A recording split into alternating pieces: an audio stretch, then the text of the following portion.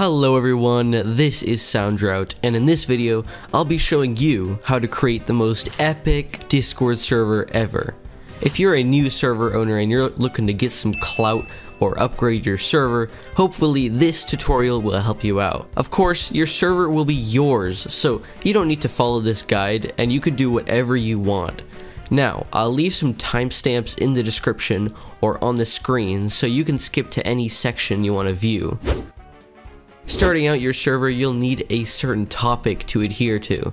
This could be a game, a YouTube channel, a TV show, or even a specific meme. This will set the foundation of your server, and it'll make it much easier for you to decide what kind of channels you want in your server. These will be super useful to you as the server owner, as bots automate certain functions and even add new possibilities to your server. They're super easy to add. All you gotta do is just click this button here and boom, you're done. Some bots I suggest adding are Me6, which has a leveling system, moderation, custom commands, and a lot more. Rhythm, which allows users to play music in VCs. Dino, which has a good moderation system, but it does crash a lot, so be careful. Giveaway bot, which allows you to create your own giveaways like Discord Nitro in your server. Dank Memer, which has a super popular currency system and also has moderation, believe it or not. Carlbot, which is really good at logging certain actions like when people type in chat. And that's pretty much it. You can always look up any other bots if you want a specific function in your server, or just simply more fun things to do. Okay, this is arguably the most important thing to ensure is perfect on your server. If you mess up permissions, it could result in someone destroying your server or abusing bots, so you're gonna want to think about what base perms every user will have on your server. Do you want them to unlock permissions as they rank up? Will they start with being able to post images? Will you let them use any emotes in the server? This is all up to you, the owner, and there's no wrong answer, but I would recommend making it so as they level up, using the bot Me6, they unlock more things. As well as this, setting up permissions for moderators is very important, as you'll want to make sure they're able to punish people correctly. I'd recommend allowing them to have at least manage roles and manage channels. The higher roles in the server like admin or head mod can then receive managed server. You could also edit permissions to allow certain users to see channels. Like if they reach level 5, they'll be able to unlock a new channel. Make sure that users cannot talk in announcements, for example, or be able to see channels with logs and staff chat. That's the basic stuff everyone should know. To get moderators on your server, you could use various methods like staff applications, or simply asking trustworthy people within your community to help you out. Make sure you get a moderation bot like Dino, so that your moderators are able to punish people, like they can use mute, warn, or ban. You can set up your own punishment system, so if someone gets a certain amount of warnings, they can be muted or even banned. Having a good system like this is important, as it prevents rule breakers from tearing down your server. It also gives people something to aim for in your server, which in this case would be to become moderator. Obviously, you'll want a lot of channels in your server, but there are some specific ones you should definitely have.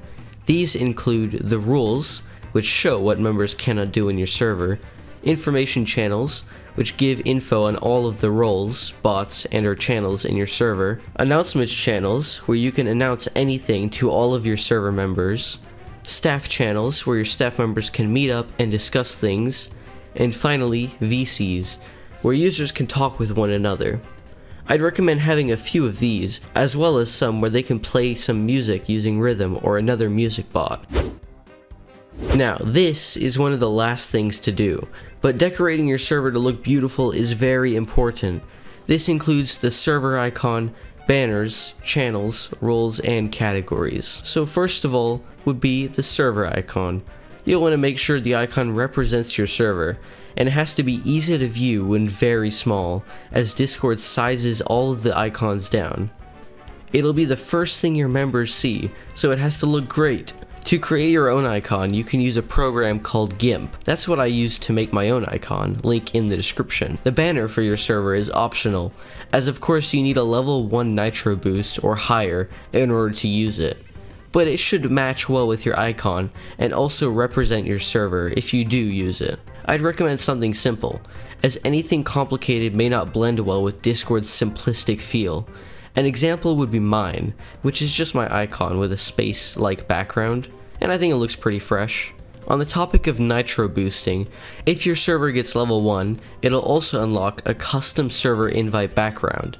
This will change the background appearance of any invite to your server when viewed in a browser.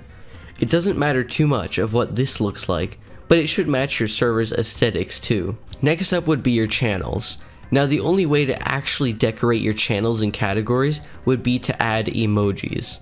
I wouldn't recommend going overboard by adding 100 emojis in every channel, but feel free to use some to make it a bit more spicy. On the topic of channels, make sure you add a good description to each one, including some info about the channel you're looking at, and maybe some other ones too, that are related to it. You can include animated GIFs in descriptions like this, and it makes it look way better and more alive. Roles can be decorated too. This can be done by making sure the colors match well together. And you can include emojis or symbols in roles, but make sure you don't add too many, okay? Make sure roles' names aren't too long, and explain the roles, well, role? So, you've built up your server, but how can you get people to join it? One obvious way is to find advertising servers, where you can join and freely advertise your server in other people's servers. When you do this, you should include a clear and concise message that describes your server, so the people know exactly what they're stepping into. Make sure, however, that you do not advertise in people's DMs unless the server specifically says it's okay.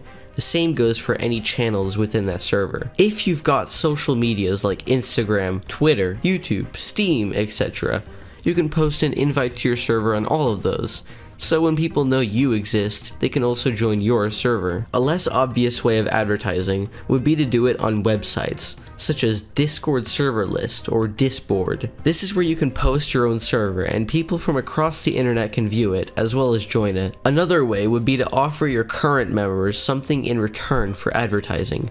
An example could be Discord Nitro for 10 invites, or simply a giveaway exclusively for those who have reached 10 invites. Invites can be logged through many different bots. I mean, a simple Google search should probably lead you there. And also, if you do give rewards for people that invite, make sure you actually give the rewards, okay? You shouldn't be scamming your members. So, now you're done with creating your own server. Good luck on your ventures of making your server epic and growing it. I'd recommend doing some events for your members from time to time. And don't worry about having a dead chat. That will change as your server grows larger. Thanks for watching the video. I hope it was useful, and I'll see you all in the next video. Bye bye.